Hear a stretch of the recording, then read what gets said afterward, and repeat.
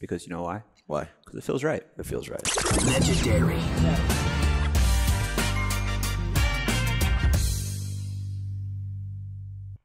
Okay, it does feel right, and it's so much better when we record in person because press that little button and then we're off we go and we're rolling.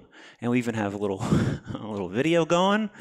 First time since episode 1. You know what? In person. And it feels very right to do it like this. I feel like you and I should potentially have a podcast studio where we record all of them in person. I don't know if you can move to Hawaii. That would be tough. Okay. You're going to have to talk to Prof. You're going to have to talk to Prof on that one. But I like being near you, Robert. I like it too. It feels right. It does. It does. It certainly does. So big episode today. Big episode today. We're leading up to Major League Pickleball. We've got a lot of interesting stuff from this past weekend with Lob-gate with Karen Waters. you like that? Drop that early on. Oh my! You like that's just here we go. Here we go. Where do we start? I don't see how. Let's just talk about where we are. Okay. Yes. No. We are in just outside of Dayton, Ohio, a gosh darn compound. Yeah, this is a compound. Yeah, in a state. It's got to be freaking 15,000 square feet. They got a giant barn with 2 courts, hosted by Jessica and Mike Betancourt for these few days before MLP to get some touches in. I absolutely need them. I know you do as well. Yes. So happy to be here for sure. Important to touch balls before you play. Yes, no doubt. And yeah, stay in the Betancourts. Lovely people. Been an amazing host. There's a tunnel from this room that we're sitting in, a tunnel underground that leads to a gigantic barn that has 2 pickleball courts. How cool is that? Yeah, it's tunnels are fun. It's what I want, and in your compound, and I'm very far from getting it, but it's really what I want, Rob. I mean, why you don't need to leave a place like I don't like. I have a small bubble. Yeah, I would rather my bubble just be my house and my compound, and so maybe we'll get there one day. I believe in it. You hear that, Prof? Compound. Yeah, work harder, Prof. That was good. Thank you. I thought you'd appreciate it. Oh, yeah, for sure. Well, Rob, I don't see how we don't. We obviously have that MLP preview, but how do we not talk about Kim Clijsters and Tom Brady, who are just another couple big names joining that MLP family of ownership? Just crazy big time athletes. I mean, I honestly can't think of 2 more popular players in the sports world to jump on that ownership part of MLP. So it's super exciting. It's wild. I know Brooks was talking about like, we're not going to have any announcements like, the size of LeBron, but dude, I think Tom Brady's just damn near about equivalent to LeBron. I don't see how. And, no chump whatsoever in the racket sport world. Kim Clijsters, former number 1, 6 major titles, number 1 in singles and in doubles, which is unheard of in right. tennis. Exactly. So four major titles on the singles, 2 major titles on the doubles. So just a phenomenal athlete in her own right. So it's crazy. Yeah, it literally is crazy. And I think when a big topic nowadays is kind of that tennis versus pickleball world, right? So to have a former number 1 in the world tennis player, especially on the women's side, which is really cool to have, a female-led ownership, is awesome. But to legitimize pickleball through tennis is important. It's just as that person who maybe has a little pushback with it, or is that that tennis purist. When you hear these names, you can't ignore it. We're talking John Isner, Kim Clijsters. We're talking big time names in the sport. Sam Querrey. You got a former Noah Rubin, a former junior Wimbledon champion, saying that he's going to end his tennis career and go for pickleball. I mean, this is real stuff. You have to take notice, whether you have not wanted to previously. You have to. You have to. Yep. It's changing fast too. This stuff's happening quick. I mean, coming into the sport for me, basically in 2020, from what it was then, basically when both the APP and the PPA were just starting in beginning of 2020, to what it is now is wild. Yeah, no, it really is. And if you really think about it, kind of with that broad scope, looking back on it, the quickness that this has happened is absolutely insane. I even had an old friend who's very successful in the oil and gas business. give me a call about possibly purchasing a team, and he has some, usually some of those more wealthy people, they kind of run in the same circles, do the philanthropy together and things like that. And he had a couple guys that had some inside connections to some people that are on this level, and it just kind of, he was like, oh, I heard about this MLP thing. I got a guy researching it to see what the deal is, if I might want to invest. So it's crazy times, and it might slow down at some point, but I don't think it's going to slow down anytime soon, Robert. Yeah, no, and it's crazy because just having money is not enough to get one of these teams now. Oh no! Like you have to also bring either crazy celebrity or crazy influence. Like, I know the Betancourts were talking about getting a team, maybe this past year. And now it's like, can we still get in there? It's like, are you LeBron? Yeah. Are you Tom Brady? Yeah, who's on your team? Yeah, who's on your ownership team? Do you have 20 million followers you're bringing with you? Right. And it's a big deal. And I don't know the exact specifics of the early on MLP and who wanted a team and whatever, but it was kind of, I think there was plenty of people that wanted one, but you just came up with a little cash. Maybe you had 2 or 3 people and you bought one, and just 2 years later, or less than 2 years later, it's the money is almost irrelevant now, and you have to have something that's going to bring eyes to the league, and I mean, that's just such a quick transition from the beginning to where we are. So, and I'll be curious to see, with these big names. Obviously, we already had big names and big influence in MLP even prior to the announcement of LeBron's investment group, as well as Tom Brady and Kim Kleister.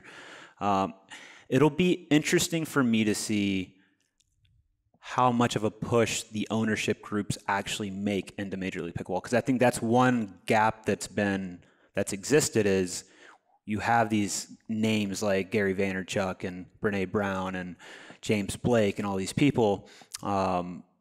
And James does an amazing job tweeting about MLP and pickleball, and trying to also bridge that gap between tennis and pickleball and legitimize it.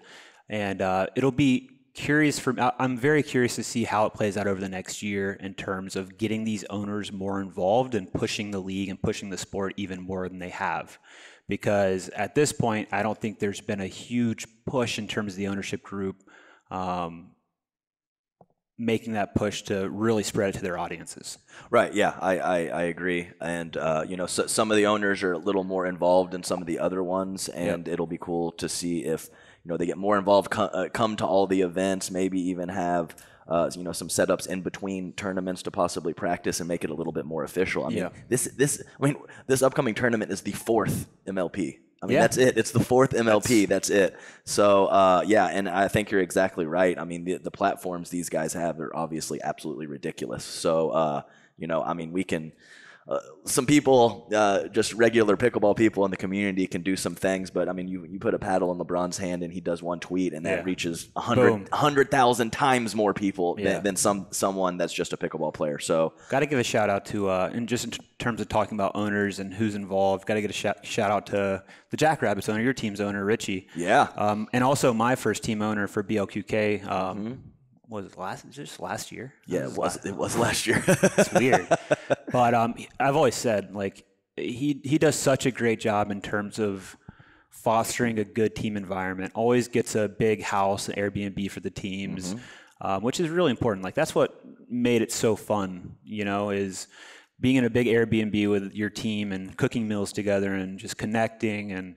And I think, the more we have owners kind of take ownership of that kind of responsibility and doing that for the players, it's just going to make the league and everything so much more special. So big shout out to Richie, because he's done an amazing job being a great team owner and creating that environment to where it's really, really fun to be a player. No, definitely. And that's important stuff. And we've talked about on previous podcasts about meeting in between the tournaments, having some team practices, having that team environment. I mean, I just watched a great documentary, The Redeem Team, on Netflix, and it was basically a bunch of superstars that lost as basketball became more of a worldwide sport. They lost in the Olympics because it was just a bunch of superstars that met 2 days before the tournament and played, and then they had a whole team atmosphere with the new team. Coach K was the coach, and they had that camaraderie and that friendship and those practices in between, and that's what took them to the next level. So I just don't see – I totally see MLP doing the same thing as it gets bigger and bigger. Yep. I hope so, because that's what makes it fun. Oh, definitely. So it's exciting times. It's great to see all this happen right when I'm going to be irrelevant as a player. But our practice session yesterday, Adam goes, well, this solidified my retirement. Yeah, right. Yeah, we had a practice session with Gabe Tardio and Georgia Johnson, and they're just hitting the ball harder than me, and lighting me up left and right. I'm hitting head high blocks from the midcourt. I'm just like, dang man, that commentary sounds really good next year. Yeah, Adam's available for hire. Any commentary in the pickleball world, you hire this guy. Yeah, that's right. That's right. So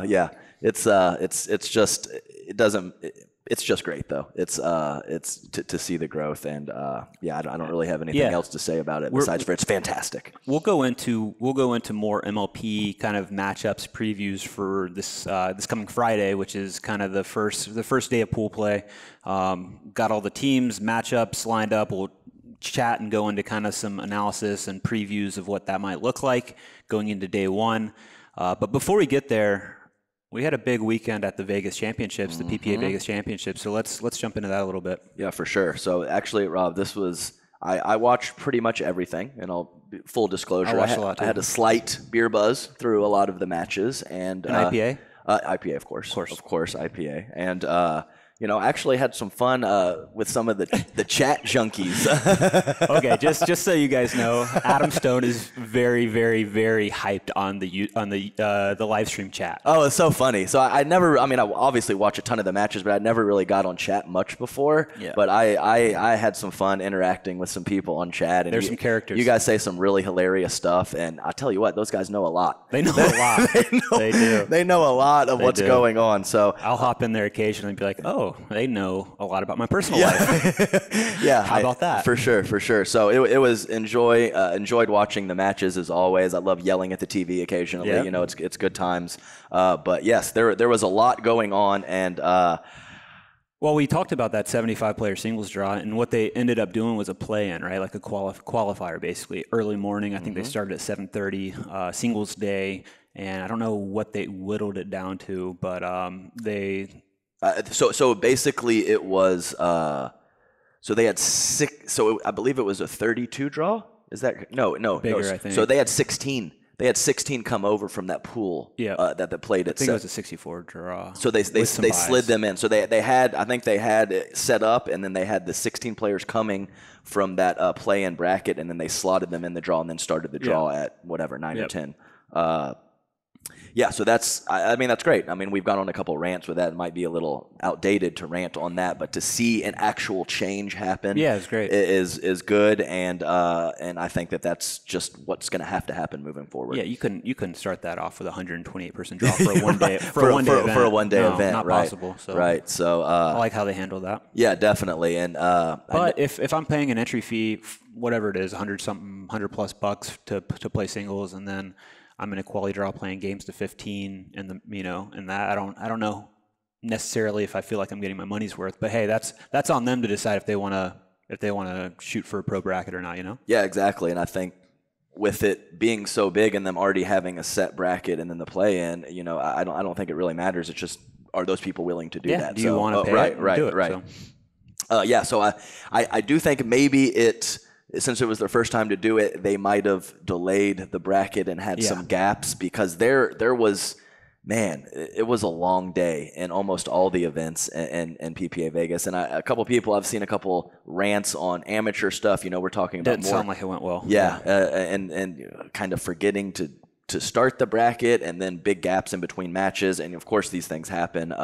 It's hard to run it perfectly smooth, but that was a long day out there for some of the pros. I think J-Dub and Deckel on Saturday night finished at 9:30 p.m. Yeah. With J-Dub having two finals the next day. So that's... And we're talking about like an 8 a.m. start, right? Was it 8 a.m. start? No, I think it was 10 a.m. Okay. I think it was 10 a.m. But he was the first match in mixed, and then he was the last match in singles. Yeah. So, that's tough stuff, 9:30. It's a long day. It's Vegas, so I'm sure there's restaurants open, but some of these tournament spots, you get done at 9:30, you might have to eat Wendy's or something. Yeah. So, which, no problem for you. Yeah, no problem. Not a problem. I love a nice spicy chicken sandwich. I'll tell you what right now. So, but yeah, so let's get into a couple of the brackets, a couple of the things that happened. So first off, why don't we just start off with the men's doubles? So kind of had that rivalry brewing, which is really, really cool. Yeah. Some of the earlier matches in the bracket, Dylan Frazier and Zane Navratil with a very close match in the quarterfinals with the Johns brothers, 12-10 in the third, and I believe they had a solid lead in that third game of something around the 9-4, 9-5 is what I heard. I did not see that though. Watched it. We saw a little bit of the match footage from Bad Pickleball. Yeah. So because I think some of the outer courts are the best matches. Oh, we always talk about that. Yeah, always talk about that. I wish we could see more of the first, second, kind of third round matchups because those are the most intriguing typically. For sure. And so I believe that is Johnny Knack, Bad Pickleball, who does a lot of the outer court. So if you guys want to check that out for some of those good outer court matches, you should definitely do so. And not only did the Johns brothers have a tight one, in the round of 16, Matt Wright and Riley Newman had a very close match with the singles boys, and maybe we can't call them the singles boys anymore if they're pushing Matt, if they're putting pushing Matt and Riley to a third game. And I believe it was 6 or 7 in that third game, and a very, very tight first game that Matt and Riley won as well. So.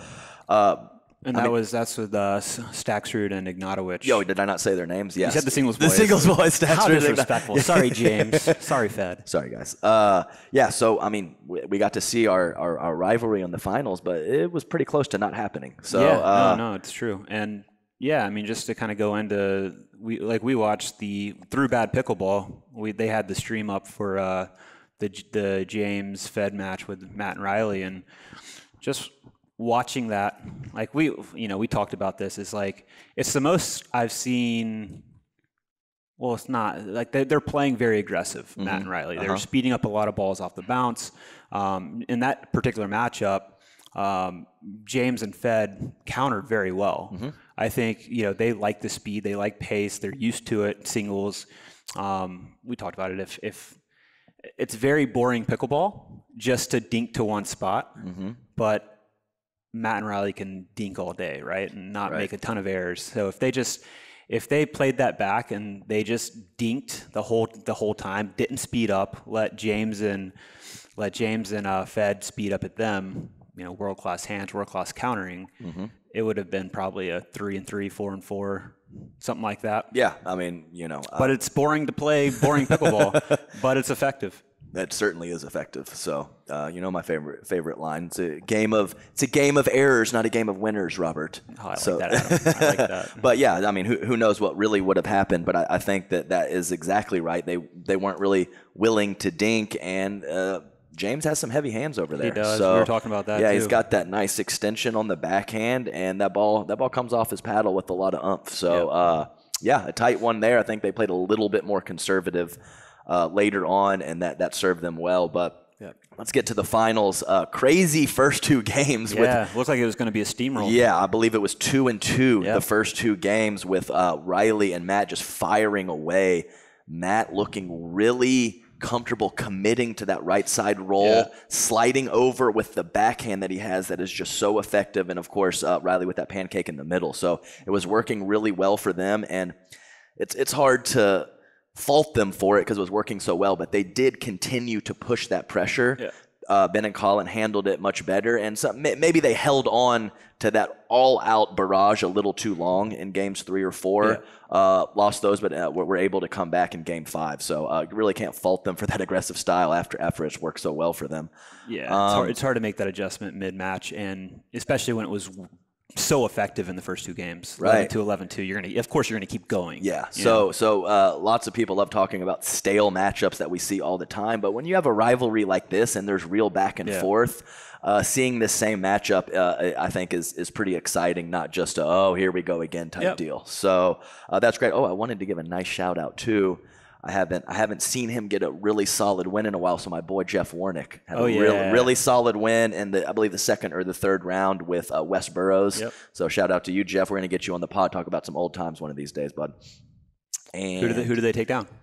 Dawson and Loong. That's a good win. Dawson and Loong, and that is absolutely a good win. So shout out to you, Jeff. Let's move over. Anything else to say about that men's bracket, Robert? Men's bracket? No.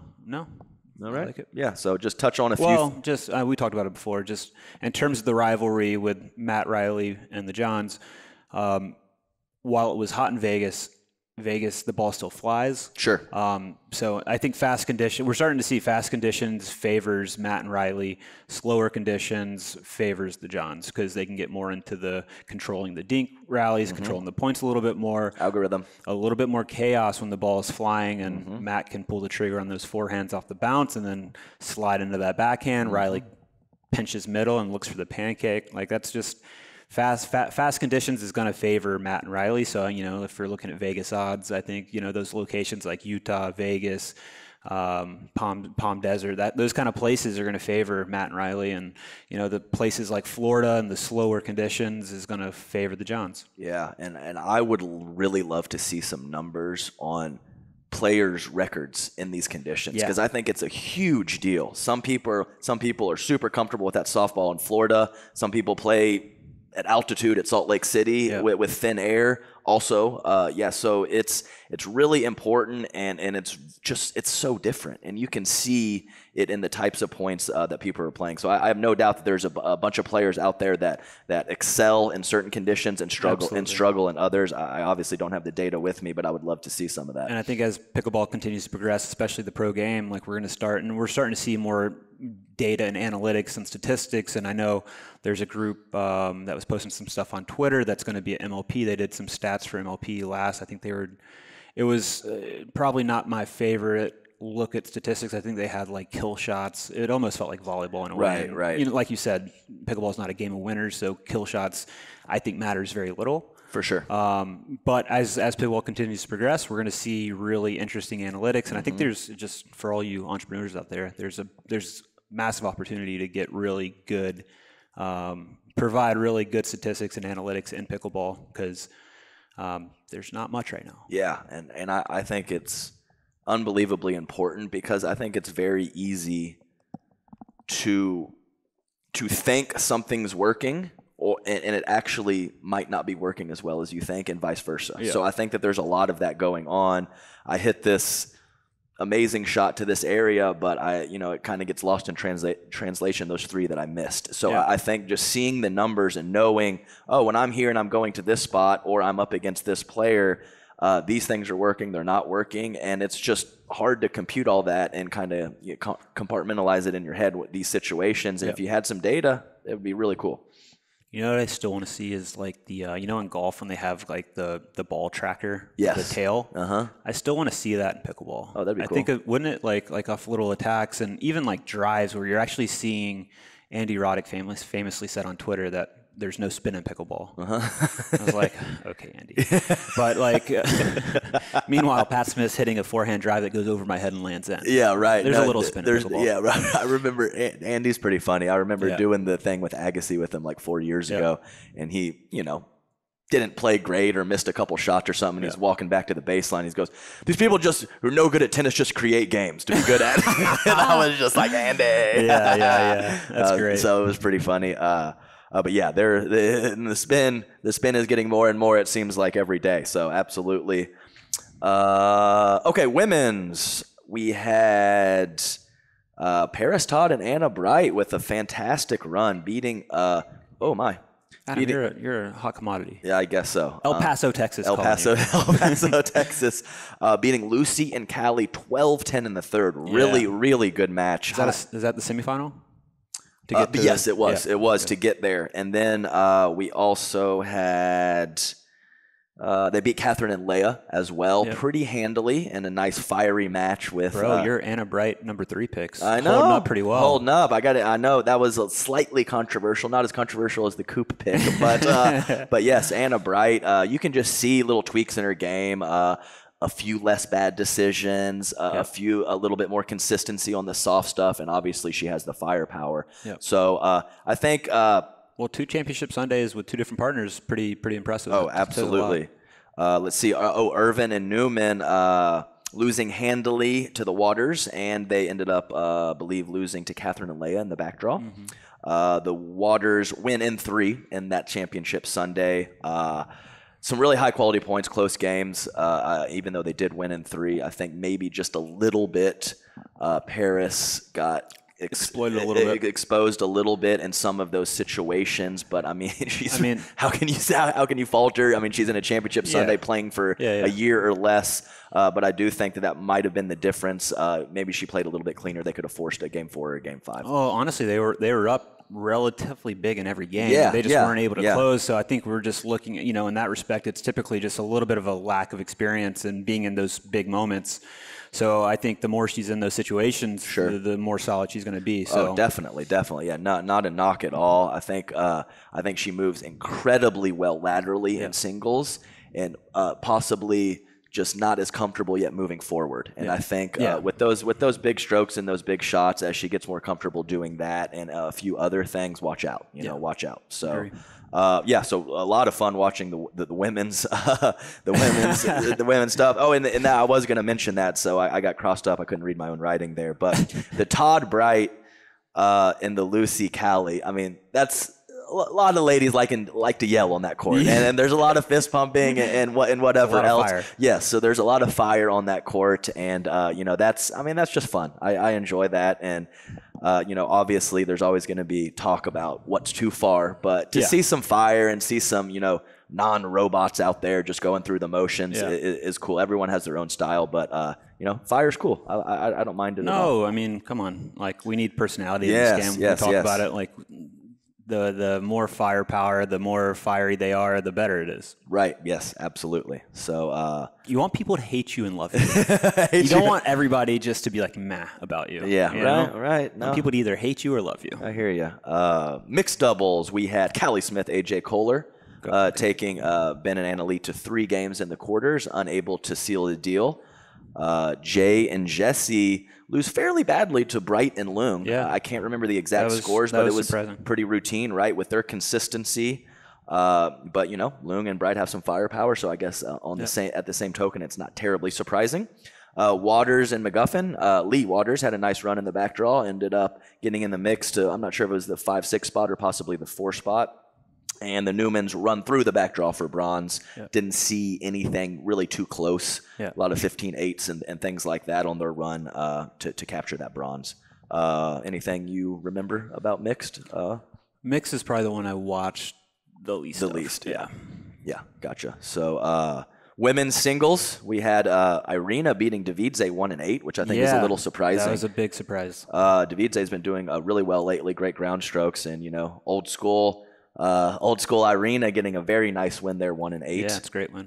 Catherine beats Paris, which obviously isn't surprising, but I think on paper a lot of people would surprising. Would have gave Paris the edge for sure. Yeah. And then Davidze came back through and ended up getting the bronze. So we had obviously Annalie Waters just too good, and winning gold. Catherine with a nice job. I think it's been a little while since she's had a singles championship Sunday, so nice job by her. But obviously Annalie just too much there.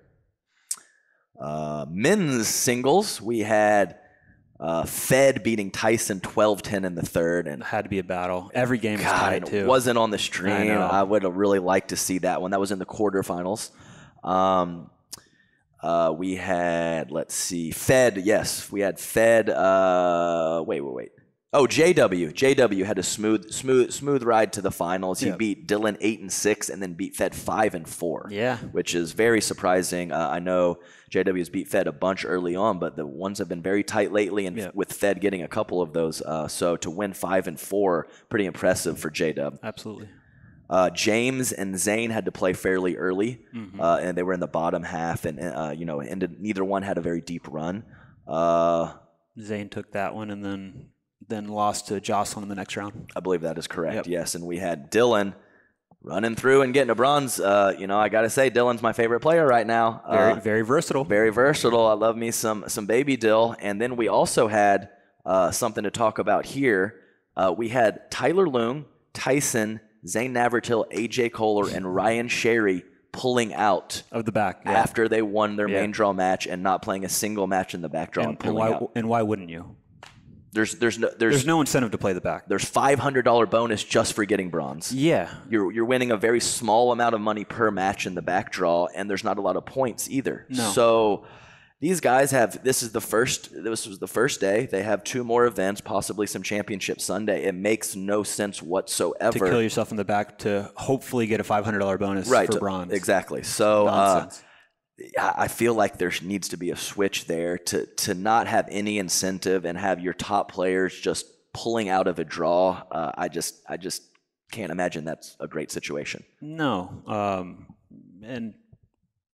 But you can't fault the players, because why risk beating up your body or getting hurt, grinding through these backdraw matches for not a lot of upside? I don't know if it's actually $500 for the Vegas PPA Championships, but maybe it could be more for that it's a very low amount, relatively speaking, to the amount of work you have to put in, how long of a day it would be. Sure. So, but Baby Dill, he didn't care. Yeah, Baby Dill. I mean, even more respect for him. Dude, that's my guy, man. I like me some Baby Dill. We got to get him on the pod. Oh, he will be on the pod. I'm in Baby Dill, you're coming. Yeah, I've been chatting with Cindy, his mother. We got some nice info. She's a lovely lady, like the family. So I'm on board with old Baby Dill. So let's touch briefly on the APP, Alabama. It's a Tier 2 event. We talked many times about how a lot of the APP top players were playing this Vegas event, but still a tournament going on in, how do you say it, Opelika? Opelika? I think so. Okay. All right. I believe you. So we had Yardo and Kenny, who I had never really heard. I believe I've seen, I think it's Tito Yardo. I'd seen him on a draw before, but I had never seen him play. Yeah. They ended up getting silver, losing in 3 to Rafa Hewitt and Julian Arnold, and beating Scarpa and Dow, which is a very solid team That's a good W. Yeah, that we talked about last. That is Scarpa and Dow coming off a huge championship win at the Savannah Golf Club. This Dink for Pink. Dink for Pink. Yes. Also, we had Julian capturing gold in singles as well. We had Georgia Johnson and Bobby Oshiro capturing a gold in women's doubles. And it was funny. We had, I'm not sure, Radzikowska. Who I believe is a former pro tennis player at some level, and I believe she is in her early 40s, but she won the singles bracket and had a decent run in mixed. So I know it's a little bit thinner field, but there was still plenty of solid players in this field. And I saw something kind of funny in the women's draw. We had Megan Fudge missed her first round, so she had to pull out, and then ends up playing the back draw and ends up getting second, so a silver. So that was kind of interesting. I don't know if I've ever seen that before, where someone misses their first round and then comes back through. Must have just been late. Yeah, I mean, she's got 2 kids. I mean, there could have been a lot of things that happened. But yeah, so that was definitely interesting. And also about that PPA chat, I wanted to mention. So I got in a little back and forth with the gentleman from the Pacific Northwest. Okay, and I always love some of the old stuff, you know, and he had done some playing with Puppet Master about a decade ago, and we talked about some stuff. And I remember Levon Major, who his wife Tanya Major also did a lot of pickleball playing back in the day, and we were talking about the Ernie. And so we got a little interesting story here. So there's a player named John Dixon out of the Pacific Northwest who was actually doing the Ernie before Ernie Perry. So just a little fun fact there, Robert. Just a little. What's his name? John Dixon. So maybe we should be calling it the Dixon, not the Ernie. It doesn't. Not as catchy, but not as catchy. But just a little fun fact from the roots of the game there. And I always like that stuff. It's very interesting. Yeah. And if you guys haven't watched some of, I believe it's Pickleball All Stars on YouTube. But there is just some incredible videos of Puppet Master, you know, beating up on 4-0s and like body bagging 3-5s. And of course, there's some good pro play on there as well. But they're really funny and really entertaining, and just some of the stuff that I watched, you know, that first year when I was just obsessed and trying to watch every YouTube video I could. So some of the best parts of those videos are actually the comment section. You get on there. I've never seen that. Commenting on everybody's comments. Yes, good stuff. Yes, that is. I remember him just destroying Mike Gates in the face at a national. As hard as he could, because he used to do the pullback and then he would do the soft stuff, and then every now and then he would try to bag you. No attempt to keep it in the court. Yeah, and just lit up Mike Gates in the face, who took it like a champ. You know what that sounds like to me? What? Brandon French and James Ignatowicz. Oh my God, that was I couldn't believe it. I was commentating that match. Brandon French does a step back and puts it right right on like the collarbone, upper chest area of Ignatowicz, who also took it like a champ. Yeah. Just kind of smiled and said, "Good shot." Brandon French, he's got some things to say, and a lot of times I like Brandon. Keep doing you. Never stop being you, Brandon. That's right. So, well, I got to just on that note, because we talked about like how James just kind of took that and like didn't get bothered by it. Where like, if that happened to Colin. Or maybe Kyle, it would be meltdown city. But James just took it like a champ, and then we were watching the James Fed and Matt Riley match, and there was jawing going on, and Matt doing Matt things and getting into it's probably one of their, if not the first time playing Matt and Riley, right? One of the first, and for a lot of guys it'd be intimidating. Matt starts chirping at you, you kind of back off a little bit, and James handled it amazing. Like he gave it back and smiled, didn't get too bothered by it. So I just thought that was really cool to see in terms of how to handle, when somebody's trying to get under your skin. Textbook handling of Matt Wright, who the last several times I played him, it's not bothered me, but there was a couple of times at the beginning where I was just like, I'm going to kill you, Matt. I'm going to kill you. That's out, or that's the spot. Keep going just muttering something under his breath where you can hear it. Where you can hear it. So it's just that mental warfare going out there. Some people really frown upon it, and while it can be frustrating and slightly annoying at times, it's just kind of part of the deal. I think it's great with pickleball because it's so different than tennis, where you have so much space between the players, right? Like we're all in like within 10 feet of each other. So you hear everything. You can jaw a little bit. It's fun. And Matt's so funny. He's so good at it. Yeah, he'll just be like, lean over to Riley, just be like, "Hey, let's go there every single time to that spot that we just went to." Like right where they can hear it. And you're just like, it's pretty funny. But we need Matt Wright, because you don't always hear it as just like a viewer. We need Matt Wright mic'd up. Yeah. Just like it would be so many good clips of like what he says. Or we could get Matt Wright mic'd up somehow when he doesn't know he's mic'd up. Yes. That would be ideal. Yes. But I don't think Matt would even care. He would Matt would be Matt. Yeah, I think you're right. And we're going to play a little, just to finish off here, Robert, about this recap. We're going to play a little good cop, bad cop here. Okay. And I will be the good cop as always. Sure. Robert, tell me what you think about Lob-gate. How is it possible to be good cop here? I'll find a way. Okay, yeah, I know you will. You're very diplomatic with stuff, but so if you don't know what he's referring to in terms of Lob-gate, you've been living under a rock. But I'll just give you a brief recap. So, oftentimes when you play pickleball, the sun is out directly overhead. It's not going anywhere. The sun will always be there. The sun's always going to rise. It's always going to set. Fact. When you play the game, sometimes you have to look into the sun. And Regina Franco Goldberg and Yana Grechkina recognize this playing the waters. And they're like, hey, Lee's really struggling seeing the ball when I lob it. Let's lob, because that's how you play sports. You find what somebody's struggling with, and then you do that over and over until they prove that they can handle it. So fantastic strategy.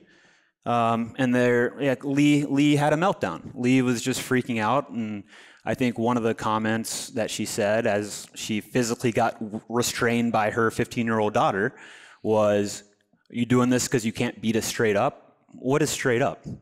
Playing the correct way. Like, there's no correct way to play pickleball.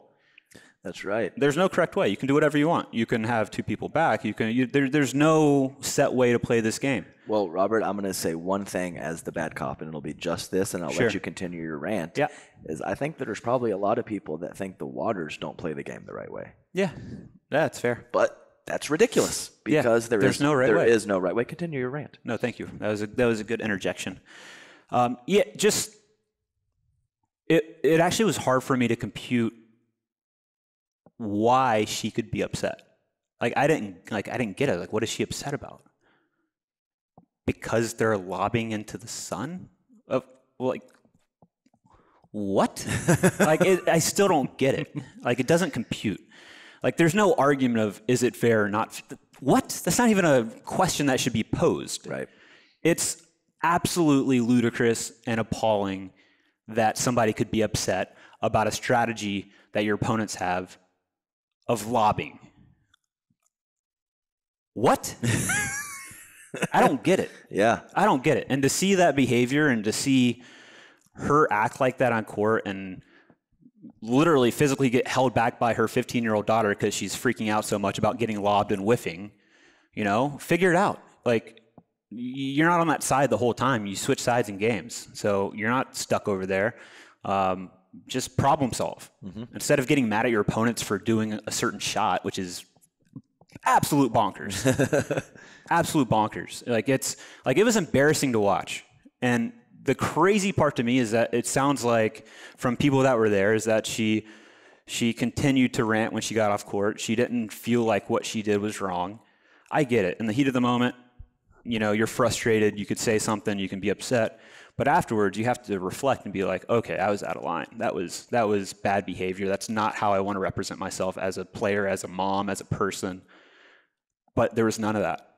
It was off the court and still upset about what your opponents were doing. And to me, it's just appalling. I hated it. I thought it was gross behavior, not the way you should represent yourself or your family or anything. So that's my take on it. Okay, no, that is a hot take, and I don't think so. I think it's a very vanilla take. Yeah, very vanilla take. Maybe you're right. Yeah, maybe I misspoke there. Yeah, so I would actually like to. Tensions run high. This is a competitive game. You know, you're out there. Everyone's putting in work off the court now, so there's a lot riding on a lot of these tournaments. But what I would like to know, Rob, exactly like you mentioned at the end, is if there was some amount of, man, I got frustrated in the moment. That I probably went too far. I didn't like the lobs. I think that's a little ridiculous. I wouldn't do that. But if she has had no thoughts of that and has just continued to think that what happened was right and what they did was wrong, that would be interesting to me to see exactly what her take would be on it now. Well, I think at this point, like if there was any level of personal responsibility, that she would have already put out an Instagram post or a statement or anything apologizing for the behavior, apologizing to Yana, apologizing to Regina, but to my knowledge, there hasn't been anything like that. And talking about the live stream chat and everything. They won the tournament, but I think she lost a lot of respect in the pickleball community. For the community, yeah. From just kind of from the vibe everyone's had, I don't see how I can disagree with you there. Yeah. So I know it's not the same situation, but I've been cramping on court multiple times. I've maybe threw up before the match, and my opponents knew that. Are they not going to lob me? Are they not? Are they not going to tweak their strategy? Yeah. Being in good shape is part of the deal for this. Yeah. So if you're struggling, your opponent's going to give you a break or maybe play to your partner more because you're struggling. Absolutely not. It could even be something like crazy wind. Or, the wind's against me. They're attacking everything. They're not dinking once because the wind's against them and they're falling in. These are just things that you have to battle through. They're elements of the game. Yeah, and you want to exploit those things. You want to play the optimum strategy based on what all the elements are and all the variables that are going into that match. You want to exploit those, and your opponents are trying to exploit the same things. Exactly. And whoever does it best and whoever executes best is going to win. That's sports. It's sports. Yeah. So that whole thing just kind of blows my mind still. Like it doesn't compute. It just doesn't compute. We see. So, all right. No, that was good. We obviously needed to talk about that very important thing that happened at the tournament this last weekend. And just as a heads up, we're going to have Yana on. Yes, yeah, they reached out to us about having Yana on to talk about her. We'd love to hear her take on it. Yeah, just let her go, let her say what she wants to say, and I think that's great. Awesome, bad cop job there, Rob, and I'm going to do a little good cop now. Okay? So I'm going to do my good cop rant on the PPA commentators, the tennis channel commentators this weekend. Yeah. So there was, they got blasted hard by the hardcore pickleball community. And I'm just not so sure that they should have. So it was John Michael Gamble, who's former high-level pro tennis player. I think he got to 14. Yeah, he was very good. Yeah, I think he got to 14 in the world. And who was the other commentator? I'm not.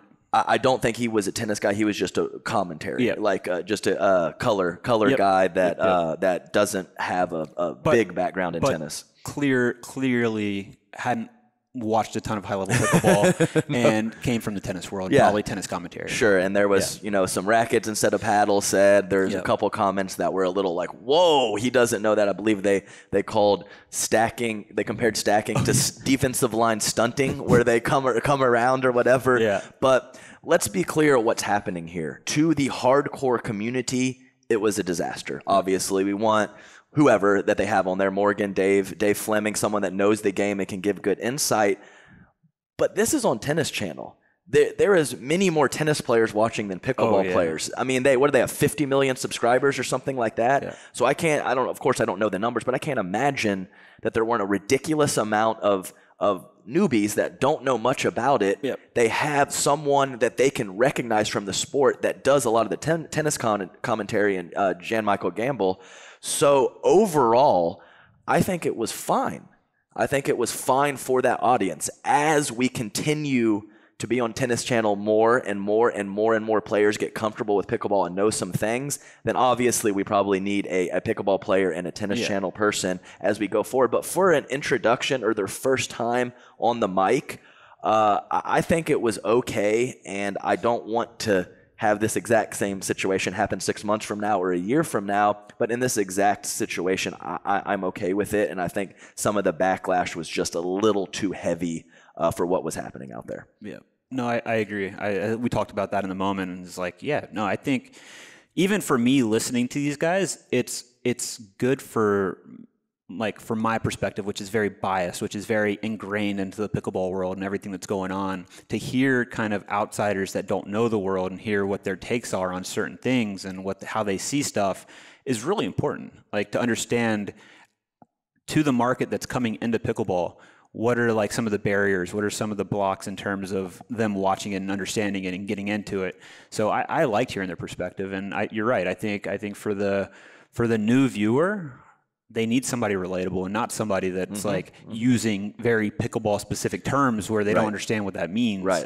I love Dave Fleming. He's one of my oldest friends in the sport. Big fan of Dave, doing a great job over there on the PPA. But if there's a unwinding the stack into a Cobra, Bert alert, like what? Yeah, the chat, Hey Shay or Odoth or whoever, they know those exactly. Good shout outs. There you go. Good shout outs. There you go. Those guys know what's going on, but some 40-year-old guy who's been playing tennis his whole life and is like, oh, there's pickleball on Tennis Channel, I'll check it out. They don't know what that stuff is. Yeah. So I think we need to look at the big picture here. Can't be like this down the line, but for right now, I think it's okay. And some of the harsh comments, I get them, I totally get them, but I think it was probably a little overkill. Yeah, no, agreed. I think it's we're not the mass market, Right. Totally. I always look at that with pickleball as people that watch pro pickleball is 0.1% of the entire pickleball population that actually plays, and we've got to cater to the mass market so they understand the game and so they can get into it and understand it more and get more ingrained like everybody else is that watches. So I totally agree. I think that's a great good cop. All right, so bad cop rant, good cop rant. Now, before we get into MLP action, let's take a look at this PPA roundup, Texas roundup in Dallas this weekend. So, so tell me what happened here. So this wasn't scheduled always. They kind of put it on the schedule late. I didn't even know that. So so I think when MLP announced their dates for the Columbus, Ohio final MLP of the year, the 14th to 16th of October, which we're rapidly approaching, PPA put out something, similar to how they did with the Newport and I think the Manhattan Beach. Was it Manhattan Beach or LA? Regardless, so MLP scheduling their dates, PPA follows it up, kind of creating an event, a new, unique event that same weekend. Same thing happened with this Frisco, Texas roundup. So they're doing a big celebrity match, I believe, Thursday night, which is you got Dirk Nowitzki, you got John Isner, you have Scotty Scheffler, world #1 golfer. Who else? Spieth and Romo. Jordan Spieth and Tony Romo. So I mean, we're star-studded, legit. Ridiculous. Mostly all Dallas guys, probably connected through Tom Tom Dundon. So he's getting his buddies together for a exhibition, which I'll watch because it's going to be interesting. And I think these guys, this versus like a Larry Fitzgerald, Michael Phelps, like who those guys couldn't play. Right. These guys can play. Right. Like I watched a couple clips of them playing points and all super athletic, all good hand-eye. Like they're all like decent players. So it'll be actually quite entertaining to watch. Okay, reach in the kitchen. Okay, reach in the kitchen. I mean, we're talking 6'10" guys. I mean, Scheffler, golfer. He's way bigger than I like thought. 4 or 5 inches shorter than Dirk or something. I mean, he's like 6'5". I mean, it's crazy. But I mean, so some of the draws here. So I'll go with the women's first. We have 5 teams signed up for women's, and 5 of the 10 players do not have a 5.0 rating. Oy. That's so rough. Yeah. That's pretty dang thin. And I took a look at the men's field yesterday, and it has changed a lot. So I think the PPA was scrambling. I don't know this. I think they were scrambling a little bit, maybe even paid some money to get some players to come in, because several teams have come in, and there's 14 men's teams, but the last 4 or 5, I think there's a couple 4.0 rated players, and it gets pretty thin quick. It turns out that the top 4 or 5 men's teams are pretty solid, but it thins out real quick. And that's just the contracted teams? Oh, right, exactly. So I didn't see Callan on there, and he popped in at the last minute, so I'm guessing they got him. I think they got Wyatt Stone to come up from the San Antonio, Austin area, and a couple others squeezed in there to kind of make a reason, round out the roundup. Yeah, and I know they were. I heard from a couple players that they were reaching out, trying to get them to show up for the tournament, and lower level pro type players, and offering free entry to the tournament. So it sounded like they were scrambling to put together some kind of product, right? But it's like, why don't you just make it the celebrity battle on Thursday 2 days night? or something? Yeah, or have 2 days of exhibitions or something. Totally. Versus putting together, like scrambling to find players for a pro bracket, just seems like it's not going to be a very good product. Yeah, so that definitely looks thin. Exhibition looks very cool. No, the exhibition's going to be epic. Tournament looks pretty thin. So just wanted to mention that. I guess it feels right. It's time to get in this MLP action, Robert. Yeah, so we have some new look teams. Mm-hmm. At the 5s we brought on Ben Newell, so that'll be fun. I've never played with him, and indoors plays fast. Mm-hmm. So I think that kind of fast pickleball, talk about Julian Arnold, Rafa Hewitt, those guys that like to drive, like to crash, shake and bake, like it's going to be very prevalent this weekend, just fast conditions. Georgia and Tardio? letting that ball fly yesterday. They hit the ball pretty hard. Yeah, they do, for sure. Hit the ball pretty hard. Definitely going to be interesting with that indoor dynamic. We talked about it a couple other times. So, and we even mentioned the Florida thing, and the indoor-outdoor is kind of similar. So it matters more than people think. Yeah, it does. It really does. Like the speed of the ball, the way you can play, the level of drops with a softer ball versus a harder ball. Sure. Like all of that matters so much. And big time for pros. 3-5s out there, whatever. It's probably not going to matter. We're just trying to make the ball in. But when you're talking about high-level pros that have all the shots, these conditions can drastically alter the optimal shot selection for sure. Yep. So just looking at these teams, who do you think it favors the most? Just going to kind of look through the MLP roster here. We've got. The first thing that stands out is possibly BLQK with Rafa Hewitt. You've got Paris Todd, and who's their other woman? Is that Schneeman? Irina. No, it's Irina. Okay, Irina. All right. So Zane, Rafa, Irina, Paris. I think it. Yeah, with Schneeman, it would be even more than Irina, who's more of a control kind of feel the ball player. But even with the Florida Smash, who picked up Schneeman, you have Michelle Esquivel, likes fast pace. Yes. J-Dub, who can do both. Do anything, right? Rettenmeyer likes to shake and bake. He comes from big tennis background, good hands. Heavy hands. That new Selkirk. So I think the Smash lined up pretty well for the fast conditions, BLQK, like you mentioned. even the bus where you have Stratman, Susanna Barr, Eric Lang, Wes Burrows. Wes Burrows, yep, Wes Burrows. Wes Burrows likes fast pickleball. Yeah. How do you think some of those points were this weekend with Wes Burrows and Jeff Warnick? Oh, I want to see some of that. Yeah, lots of dinking, I'm sure. Yeah, right. Yeah, right. But Wes, I mean, he's got a heavy drive, closes well. I mean, that's very athletic. That's the best part of his game from the little bit that I've seen of it. So these are big factors and big differences, for the two previous ones this year. Yeah, so and I even think like with our Newport champions, the Ranchers, like maybe doesn't set up best for Jackie Kawamoto. Like she likes slow conditions, but you have Anna Bright who likes fast. You have DJ who can crush the ball, and you have Ignatowicz who likes fast pace too. Yeah, so definitely. I mean, they're set up for success in these conditions as well. Hard eights are going to be tough. You have Georgia Johnson, Sierra Gayton Leach. You have Andre Diaskew and Kyle Yates. When you saw what Georgia can do to the ball. Yeah, she hits it hard. She hits it hard. I mean, she does. I mean, I love Gabe Tardio's game, but sorry, Gabe, Georgia hits it harder than you, buddy. Yeah. I think I told you yesterday. I think what's Georgia's 15. Yeah. I think she's going to be the best woman in the world. Yeah, mate. The absolute firepower is next level. I think comparing. I would say Annalise more athletic, moves better, no doubt. All of that, but does not have the raw power that Georgia has. Georgia can flatten the ball out. She can hit it hard. She's getting so much better in the midcourt with the soft stuff. Right. Didn't miss a ton of dinks yesterday, which typically, like when I played her in the past, you'd get quite a few freebies off missed dinks, and her forehand dink looks solid. So I think we've seen how much she's developed in the last year. Right. And the trajectory is pretty significant, and I think it's going to continue that way. Yeah, definitely. But when that ball goes up above the shoulder, I mean, man, she really hits it. And I mean, this is obviously picking nits with Annalise game, who's just ridiculously picking nits. I like that. Is just ridiculously good at everything. Is that how can you actually say it like that? You can say whatever you want to, Robert. Picking nits. If it feels, wow, I like picking nits. If it feels right, I'm going to say it. So pick nits. But when that ball goes up high, Annalise still kind of strokes it. So yeah, it's kind of that roll. She's still hitting the crap out of the ball. Yeah. Obviously, it's a great shot.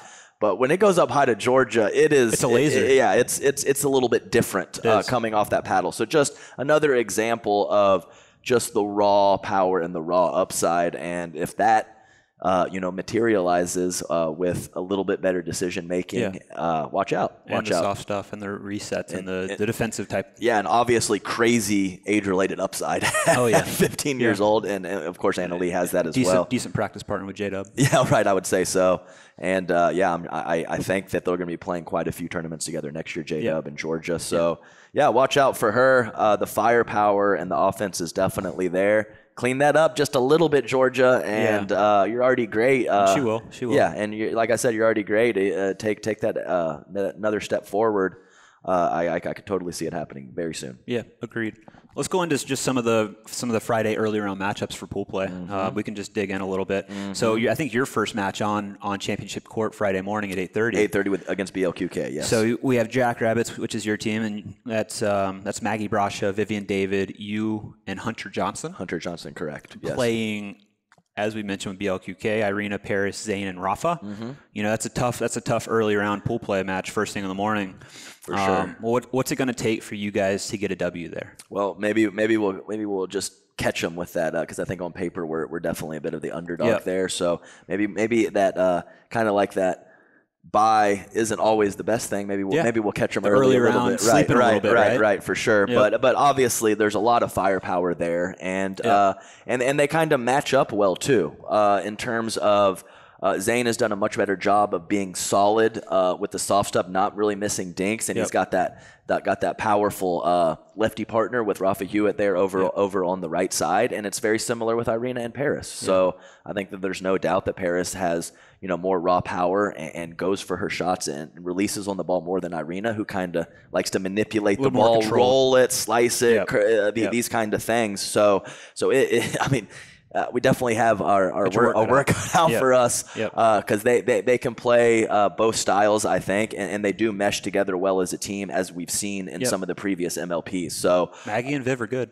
Absolutely. Like that's what I love about MLP is like While you might have some 60-40 favorites, you're not going to have many like 70-30 favorites. I mean, sorry, Hunter, but our girls are better than us. Yeah. So Maggie's been playing really great in some of these West Coast tournaments.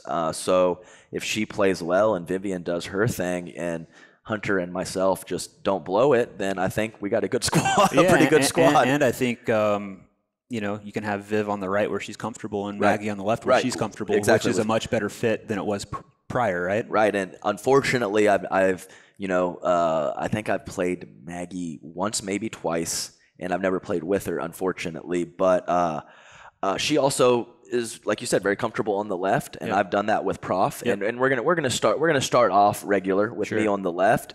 But if you have options, we have options. So I'm very comfortable playing the right, and she likes the left. So we do have some options there, and I do think that we have a solid singles team as well. Hunter, very good at singles. Vivian, even though she doesn't play anymore, very good. Maggie, and then I would say I'm probably around average in the field, even though I don't play anymore. I can slap forehand winners. I can slap some forehand winners. So I definitely don't think we're the best singles team out there, but I think I would say we're above average singles team. I would agree. So I don't know if you're favored against BLQK. No, that might be one I would put ahead of us there in those rankings, as they are a very tough singles. It's got to be number 1 or number 2 in the field. So I think it's got to be number 1. Yeah, very excited for that first round matchup, and let's hope that we come out hot, letting it fly, and they come out a little flat, and that would go a long way to helping us with that victory. Yep, and then BLQK later in the day is taking on the Lions, which is Etta Wright, Olivia McMillan, Thomas Wilson, Chuck Taylor. Which on paper is probably one of the weaker teams in the pool. I would say so. Yeah. I like Etta. Yep. I like Etta. I like what I've seen from her. I think she's pretty solid out there. And of course, Olivia. I like little people. Yep. She's scrappy. She's super fiery. Scrappy. Yep. Thomas Wilson has all that upside, but I do think that Chuck has dipped a little bit in some of his results. I haven't seen a lot of the matches. Had some handful of really solid tournaments about 6 months ago, and I think a couple of the results have dipped. So we'll see what Chuck has for us in store this weekend, but he definitely has the ability and the firepower to play well. Totally. So, there's, like you said, you can't count anyone out. And there's not, with the rally scoring 1 game to 21, anything can happen. So it's like a lot of this gets thrown out the window. Yeah, definitely. So really? So original format, let's say it's a 70-30 on Duper. Yeah. It's got to squeeze down given the format. So agreed. So definitely I would agree with you, probably one of the weaker teams on paper, and I think that we are probably one of the weaker teams on paper as well, but hey, let's go, man. And then the other team in your pool is the Florida Smash. So you have Michelle Esquivel, Lacey Schneeman, which is a new pickup, J-Dub, and Rettenmeyer. So also a tough team. They're going to be good. Yeah, definitely. And Schneeman, lots of talent. Definitely some inconsistencies and some stuff that I've seen, but obviously that's going to happen when you're so new. For sure. So she jumped in with the team as an alternate. Last year, let it fly and played great. I believe it was against you guys, actually. Yeah, she lit me up head on. She did. Yeah, so we'll see if she can carry that over, or maybe, just kind of I'm on the team. Maybe she gets a little tense or a little tight, just knowing that. We'll just have to see. But she definitely has a lot of talent, and she does. So she can play. So next pool, we've got early round matchup of the Ranchers playing the Chimeras. And so we have on the Ranchers, we have, like we mentioned, Jackie Kawamoto, Anna Bright, DJ Young, James Ignatowicz, defending champs. You got to think they're going to come out of this pool on top, definitely in top 2 spots. But they're playing the Chimeras, which is Andrea Koop, Megan Fudge, Gabe Tardio, Daniel De La Rosa. Okay, so all right. So first off, I do believe that I hope he's good to go, but I do believe that DJ Young pulled out of the PPA Vegas tournament this weekend. Got for injury. I think it might have been his wrist. Okay. I maybe trickled down through the grapevine. I have not spoken to him, so I'm not positive on that. But I do know that he was scheduled to play that and did not. So we'll have to see how that all shakes out. But man, that team that's a lot of firepower. It's a lot of firepower. It's a lot of firepower and one Kawamoto rock. So great team construction there. I think it matches up well for them in the in the indoor play. I think Megan Fudge has been playing a lot better lately. Yeah, And she seems to be on the rise. Yeah, she seems to be on the rise, really solid, kind of, it's not just the soft game that takes a little while. A lot of it's the decision making. So I think that and that just takes reps. Yeah, it's just reps. It's court time. It's court time court is time. what it takes. Some people get it a little quicker than others, but you got to be on the court and you got to have court time. Yep. And she's been getting a lot of that lately. And I think you can see that in some of her results as well. Yeah, I think Coop Fudge is very formidable. Yeah. That's not a gimme against for Jackie and Anna. That's not a gimme against Coop and Fudge. Oh no, like, no, not even close. no, definitely. That's definitely. a battle. Yeah, I agree completely. And then you have Gabe Tardio, who ton of upside. Tons of upside, loves to flip, loves to start the fire, takes those big cuts, and when he's catching it clean, he's tough. Especially in this format. Yeah, right. Especially Exactly. In this format. You catch fire a little bit, you go on a 4 or 5 point streak and off to the races. Yeah, for sure. And especially with De La Rosa, too. Yeah, right. It's the same thing. We saw him on Tuesday Night Pickleball last night, and he might do something weird every now and then, and might make an error here and there, but so some of those hands and some of those shots and talking about indoor pickleball, they like the fast game. They can both drive really well. They can both crash, shake and bake. They'll be tough indoors for sure. The ball comes off De La Rosa's paddle pretty special when he hits it well. So that's I think, and they have they can speak Espanol. They got a little edge there. They got a little edge there, a little comfort level to speak a little Spanish, just get on the same page, get that vibe going. I think that's definitely something that matters a little bit. So and then outside of the Chimeras, you have also the Ranchers playing the bus later in the day, which the bus is Lauren Stratman, Susanna Barr, Eric Lang, Wes Burrows. Mm-hmm. I mean, that's a tough team. Yeah. That's going to be a tough bracket, actually. Yeah, no weak links there. Yeah, so, and then you have the last team rounding out this pool is the Mad Drops, which is Lee Whitwell, Mary Brasha, AJ Kohler, and Julian Arnold. Right, we're talking top-tier men's team. Not as strong on the female side, but really, really tough on the men's side. Absolutely. And both great mixed players. So yes, right, I think they might struggle to take some of those women's gender matches, but going to be very, very strong in men's, going to be very strong in mixed.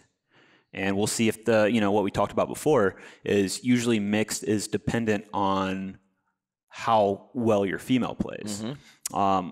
Whereas in here we have two really, really strong mixed players and maybe not as strong on the female side. So I think we talked about will the guys be able to do enough to overcome that, or will they start overplaying? And mix is a tough balance. We always talk about it. That line of being aggressive but not overly aggressive and overplaying and getting out of position is a very tough line to toe.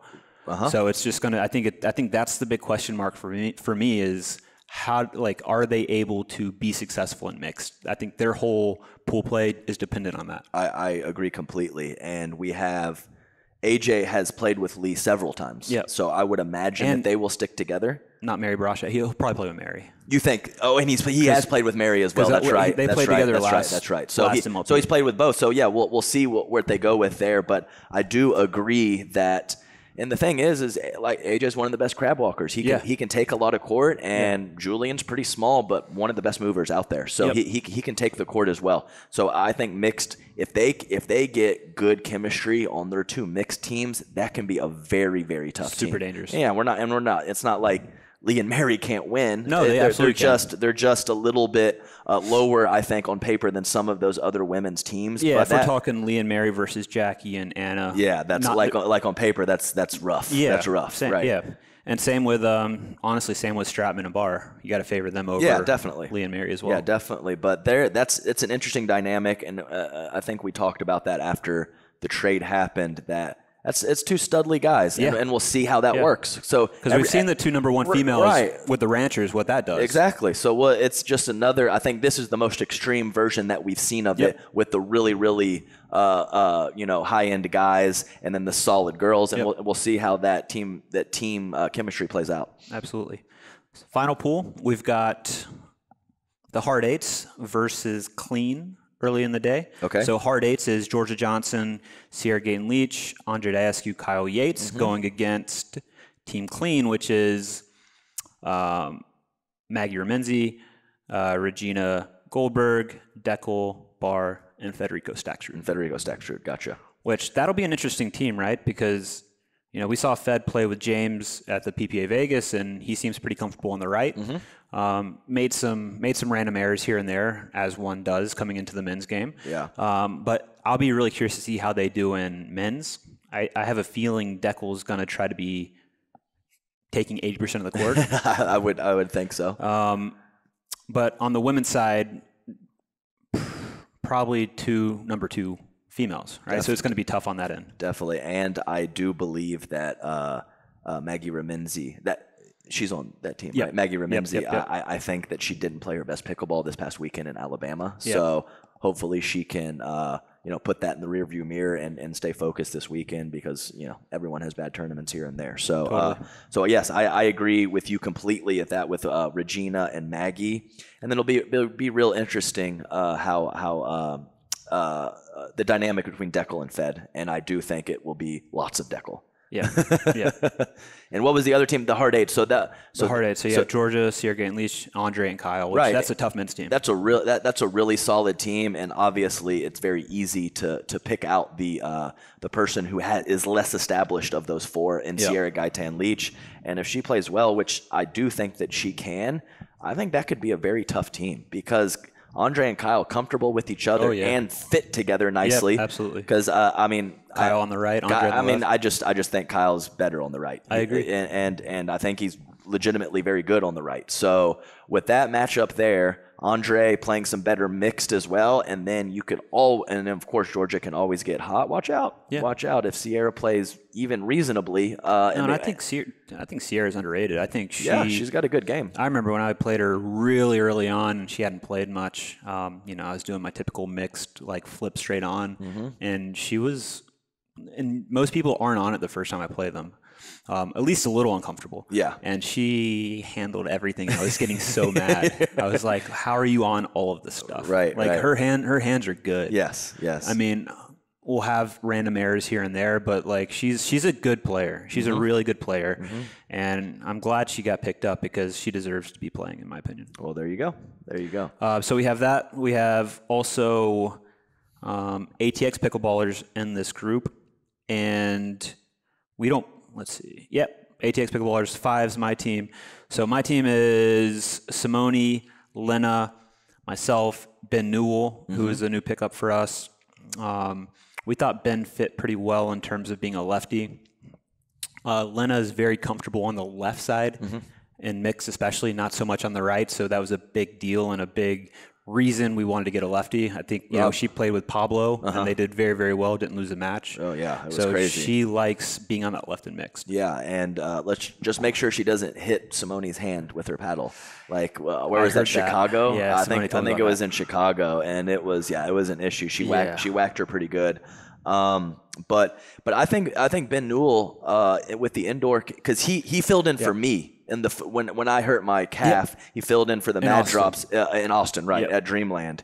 And I thought he did fine, and that is his style. He's I wouldn't say he's uncomfortable dinking, but he wants to fire away. He wants to put that pressure. Great mover. Oh yeah, really great mover. Some fantastic footwork, even though he's not a very big guy. So I think it could be fine. And what was the other team? Sorry. And ATX Pickleballers, which is Jade Kawamoto, Sarah Ansberry, Baby Dill, and Pablo Tellez. Okay, now it's probably a similar the male version of Maggie Reminzi. I don't think Pablo had his best tournament in Alabama this past weekend, but he was on fire at that first MLP. Oh yeah, I mean he played unreal. I mean it was ridiculous. Just winner, and he was speed it up, clean it up. They were beating people. Like rally scoring's meant to be tight the whole way through. I mean, they were beating people 21-8, 21-10. Yeah. Like it was like not even very competitive mixed matches. For sure. So when he's on and he's indoor, swinging away and comfortable and moving, he's good. Indoor. Yeah. Indoor. Like it's gonna. I think that's the biggest variable this weekend is the indoor versus outdoor in the past. Like it's going to be different pickleball. It's going to be fast pickleball. Yeah, definitely. It'll be fun to watch if you're a viewer. Yeah, I agree completely.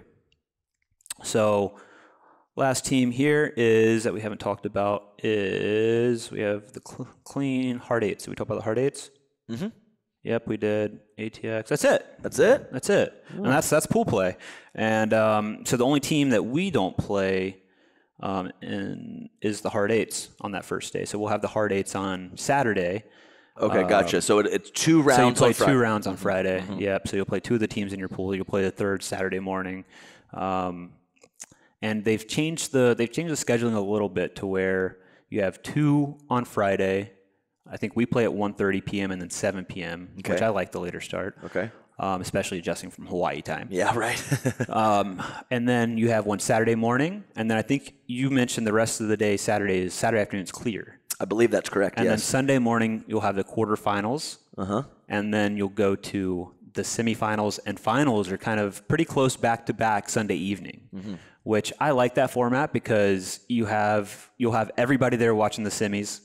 You'll have your 2 winning teams prepare to play in the next hour after that, but you have a great environment for the semis and finals with everybody there, the anticipation and the tension building around that. Like, I think that's going to be a really, really special time, that Sunday evening where you have the semis and then the finals. That's cool. I like how they did that. Yeah, I like the no big gap. Yeah. The big gap, it's, just like, oh, are we going to you stay? sit Are we around going for to 8 go? hours. We're casual viewers. Are we going to stay? Are we going to go? We'll go. But if it's boom, boom, you're going to stay. The vibe, the energy will be there. It won't dip and have to come back. Yeah. It'll just continue.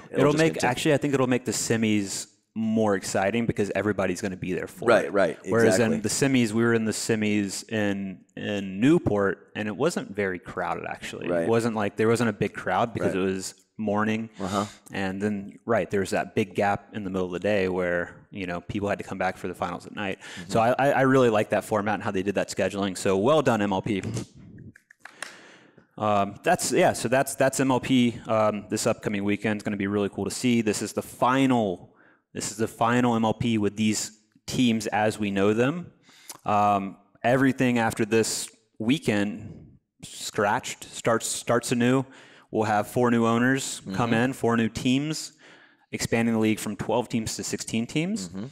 And there's going to be a completely new redraft at the end of this year, which will determine all the teams for next year. It's going to be 32 men, 32 women, and it's going to be a lot of fun next year. Yeah, 6 spots. I mean, 1 stop, 3 stops, and now 6 stops next year. Yep. So growing with teams, growing with amount of tournaments, and growing with the pro player pool as well. And so growing with the team owners and their influence. Like, this is a rocket ship. I like MLP. I like MLP too. And from a player's perspective, man, comparing MLP to playing a PPA or playing an APP, like, there's no other place where I feel like I'm actually being treated like a pro athlete. Yeah, that's for sure. And as being injured and commentating that first one this year, I brought this up a couple times. You could just see the tension. Like, you could see players are taking deep breaths before they return. Yeah. Like, it is intense. It's different than that kind of more drawn out regular tournament. It's intense. It's team format. Every point is bigger than that regular format, and you can see it on the players' faces, and you can see that tension, and that it's palpable, and it's very cool. It is. You're playing for real money in this tournament. Yeah. Which also tensions run a little higher. Tensions run higher, a little bit more drama, as we saw at MLP Newport. Like, people like money. People like money, and Adam, when money's involved in games, oh man, people are good at things. They're good at things. They're very good at things. Yes, people are. So we are going to but we are going to start throwing in more guest episodes. And hopefully this weekend we're able to grab a couple. I know we want to talk to Yana, get her take on the whole Karen Water situation. And then I got a little list here. We want to get Dylan Frazier on this podcast. Some guys that we know really well, that we find funny and entertaining, that it doesn't always come across to the casual viewer. You know what I mean? So I think we'll do a really good job at, like, pulling personality of these guys, which normally doesn't come out, or you're not able to see it or get to know that person or that player. Right. And that's going to be a lot of fun with Dylan. We're going to get J-Dub on here. We're going to get Riley Newman, hopefully. I got to talk to him. Matt Wright's already agreed. He's going to be on. We want to get Ignatowicz, who I find to be very funny. Oh yeah, I think Ignatowicz is great. From the little bit I've talked to him, so I think he would be very entertaining. Yeah, to be agreed. Anna Bright, hopefully that she'd be great. And then, as you mentioned before, you know, former junior Wimbledon champ Noah Rubin, who's committed to coming into the game, and you know, the reason he mentioned, you know, leaving pro tennis is size. He's 5'9", so he's like, I'm just not big enough for tennis, right? But I am for pickleball. But Noah, buddy, size does matter in pickleball. It certainly does. Size matters in most things. In most things, it really does. And I think I saw someone make a post or a message. It obviously matters, but maybe a little bit less in pickleball. And I think that's probably fair. No, I think a lot. I think less, that's probably fair. Yeah. Yeah. But I think, you know, as we see with most tennis players converting, especially somebody, I think you told me the quote of when Noah was 15, that John McEnroe, because he trained at John McEnroe Tennis Academy Wikipedia in New page, York. yeah. John McEnroe said Noah Rubin is the most talented player he's come across at that age. Yes, correct. So we're talking about like world-class skills and ability-wise. Right, and I don't particularly know this, but Johnny Mac, hell of a serve and volleyer, all-court game. Yep. I have a feeling if he's made that statement that Rubin just wasn't a rough-and-a-dog grinder, a rough-and-a-dog grinder 10 feet behind the baseline. He had good feel. He can manipulate the ball. He could do some different things, and that is what I think obviously is going to translate better. So, 100%. Because I can remember plenty of the guys that I coached tennis that – well, let's talk about the comparison between Noah and a Sam Querrey, who Sam said 3 months playing pickleball, he'd be top 10 in the world in doubles. I think the difference between like a Sam, which, you know, height's a big deal because you get reach in pickleball, which is very important. But oddly enough, most of these big guys don't know how to use it properly. Right. You know, it's one of the weirdest things. They're letting balls bounce to the kitchen line, which why should you ever let that bounce? Seriously. But they do. So I think if we're looking at Noah versus Sam in terms of who's going to get better results and in the same amount of time, call it 6 months, call it a year, I would put my money on Noah. One, I think he's going to take it more seriously. Sam's had a storied tennis career, made $14, $15 million on tour, got to world number 11. I think Noah got to world number 125, something like that in singles. I think Sam's going to be a little less hungry. Sam's made some more money in his career than Noah has. Noah seems like he's a worker. He seems like good work ethic. He's going to take it seriously.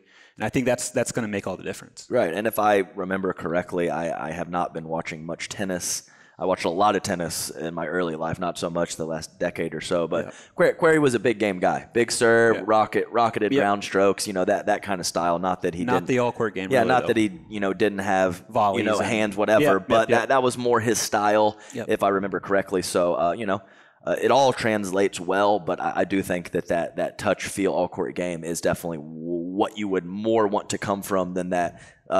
Big serve, 135 slap a flat forehand type ability in tennis, which a lot of people are very good at that in tennis. No, it's a big deal in tennis. Yeah, so very, very cool. Lots of cool stuff lined up, and I like the idea of getting some guests on. A little mix of some veterans and some of the new players that some of the the pickleball junkies don't know quite as much about. So I think things are looking up. I think it feels right. It does feel right, and I think it feels right to end probably right here, Robert. Agreed. Night. Because you know why? Why? Because it feels right. It feels right. Legendary.